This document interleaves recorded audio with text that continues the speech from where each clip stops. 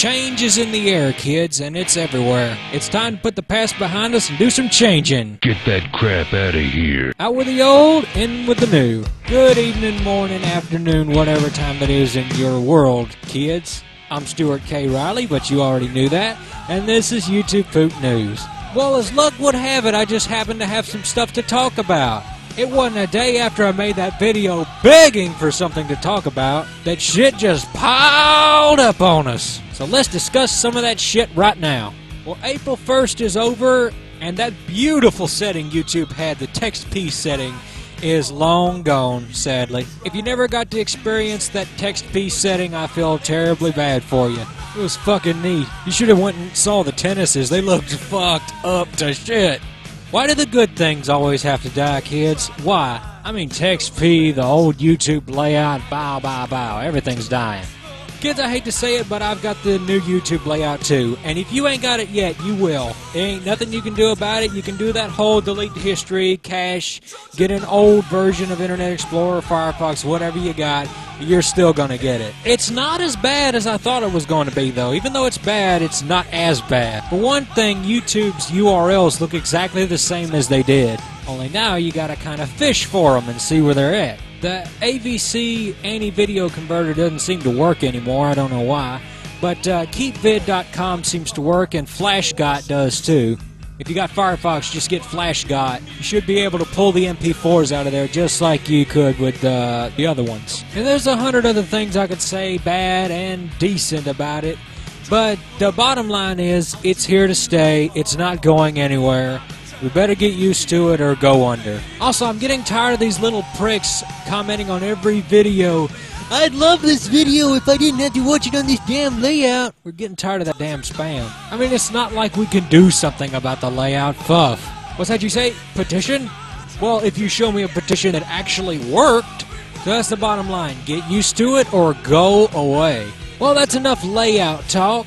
Let's talk about something else. I was searching YouTube poop in the search engine looking for bad poops. And you know what you normally see on the front page of YouTube poop in the search? You see Toys Gone Wild, Mr. Roboto, Hoskins poop. Hoskins? What the hell is he doing there? No, seriously, answer that question. Why is Hoskins poop under Mr. Roboto on the YouTube poop search front page? Everybody knows that the YouTube Poop Search front page is reserved for overrated, really bad poops with bad memes, old jokes, and other terrible shit. Not for a channel owned by a pooper who makes half-decent poops and pretty neat YTPMVs. I mean, this is so out of fucking place. A person who makes real YouTube poops surrounded by the shit that we shun? But then again, why am I complaining? This could be wonderful. This could mean that there is hope. There is actually hope for kids who are looking at YouTube poop the first time. Instead of clicking on one of these terrible poops right here, they can reach down and click on Hoskins' channel and look at the poops he makes. Not only that, look at his sub list and see who he's subbed to, and he'll find us, the real poopers. Oh, and he'll also find about 50 people who only have like 10 subscribers, but nobody really knows who they are, but they need to be known. You know, like Pussy Cunt, Super Coffee, Kirkhoff. That's one of the good things about Hazy. He is the YouTube Poop Talent Scout. Anyway, congratulations, Hazy. You're on the news show again for doing something else. Stop changing the YouTube poop world, or else I'm going to have to come after you with a stick. Also, Lemon Party, even though it's audio swapped, is deleted. Yippee yahoo. Let's see, news, what else? Oh, for you kids who's always wanted to try out Adobe Premiere, or you can't stand Vegas, I've got that up for download if you want that. Found an old MediaFire link lying around. It's a neat little setup, no virus or nothing, you don't have to keygen it, crack it, anything. Hell, you don't even have to install it, you just click the exe and boom, you're ready to use the damn thing. It's Adobe Premiere Pro 2.0. It's the same thing old Jake Steele uses. Speaking of Jake Steele, he just finished a repoop contest on YCP. What it was everybody got together and made entries, and they used old poops as the source, stuff from like 2008 and under. It could be bad poops, good poops, whatever, but I chose 2 bad poops. One was the one I showed y'all on an old episode. It was The King Gets a New Computer. My boy, this I got a new computer. And the other one was an old Mario's Game Gallery poop. You've probably seen it. It's Mario won't admit he's losing. Oh no! I'm a water guy, so sick. So the last day of the competition comes around. I make this at the last minute. It only took me like 2 or 3 hours. And I fucking won. So either the other entries really sucked, or somebody was bribed. So now Jake Steele's gotta poop whatever I tell him to poop. And what does this predictable fur faggot tell him to poop? Close but no cigar. Anyway, back to important stuff. There be a partner. A YouTube partner, mind you, who is aware of YouTube poops. As a matter of fact, he supports them and doesn't want YouTube taking them down. He made like this 3-part video. You know who it is. It's that guy from Jeepers Media. He does all the toy reviews. He's like that, hey, this is Mike Mozart. I got 100 annotations, and I got this funny toy shaped like a dick. And rate, comment, subscribe, and sign all my annotations, and I talk really fast like this, and I use iMovie. But you know what, I'm not going to make fun of him. I like his videos. He's a funny guy. I used to watch his toy reviews all the time. Well, a few days ago, he had something to say about the whole Viacom controversy.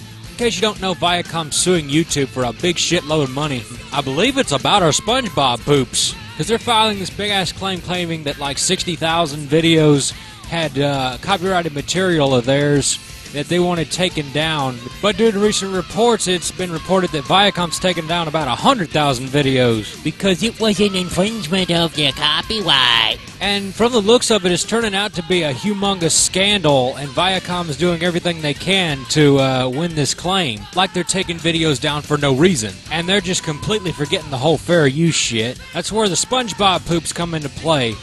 A lot of people can't make SpongeBob poops anymore because as soon as they put it up, Viacom take it. Santa with Teeth, a.k.a. Cortez 3000, is having this problem. He's supposed to be like one of the biggest SpongeBob poopers in the biz. Well, enough talk. I gotta fit this video in here. So here's a little bit of Mike Mozart, or what you really need to hear. Now this is a little out of sync. I'm gonna try to desync it a little bit, but damn YouTube, it's hard to download anything. And under the Digital Millennium Copyright Act, Viacom acted as judge, jury, and executioner. They send that notice to YouTube. YouTube's obligated to remove those immediately. You can counterfile and get that clip restored. That's also true about Warner Music Group with the audio. Sometimes you can file a claim with them and then get your audio back.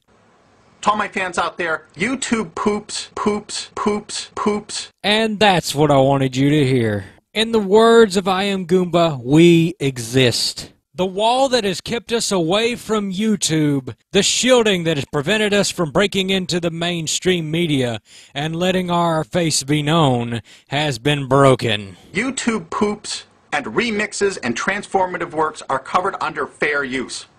If they took down your fair use clip, file a counter complaint immediately against Viacom. And Viacom knows it's mostly kids here that are 13, 14, or 15 that probably don't have the legal expertise as their $1 million team of lawyers they got behind them. File a counterclaim against them.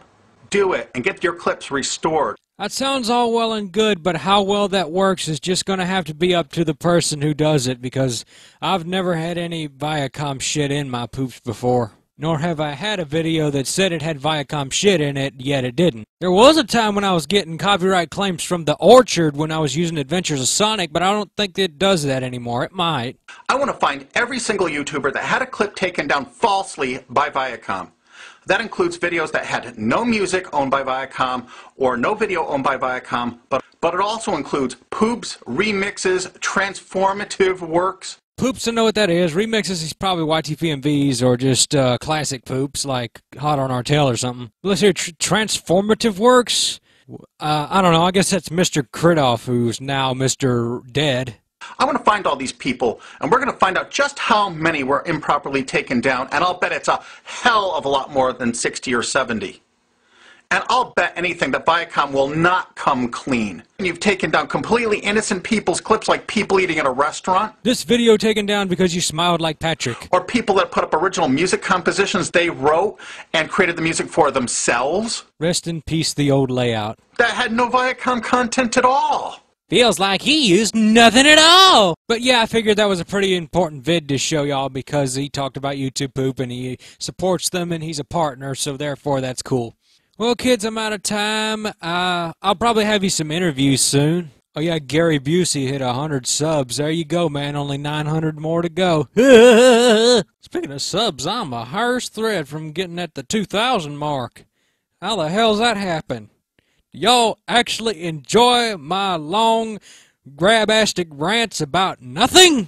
Or do you just sub to listen to my terrible voice? To vote on which one, just rate, comment, subscribe, and you get to see more wonderful videos like this. And be sure to subscribe to all my alts, and be sure to sign up to be the first person to get a YouTube Boot News t-shirt. Oh yeah, sorry I didn't have time to answer any questions for this time around. I will for the next show, but for right now, I really have to go. See y'all later.